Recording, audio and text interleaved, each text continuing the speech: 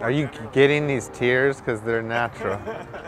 I think in the original question I said the good life is like a cuddle puddle, you know? Currently living the good life means being back with my girlfriend. And yeah, we went on a little hiatus, you know? I had to recalibrate. And then I realized this is the good life. There's no greener grass, my friend. So love what you got. In the mural, I used two figures coming together, intertwining. Basically like opposites attract, right?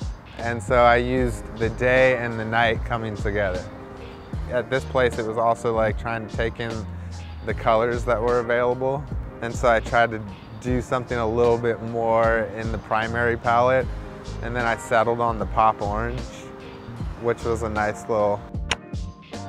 Public art is vulnerable, particularly like in the process of creating it, because you're gonna get in real time a response from people.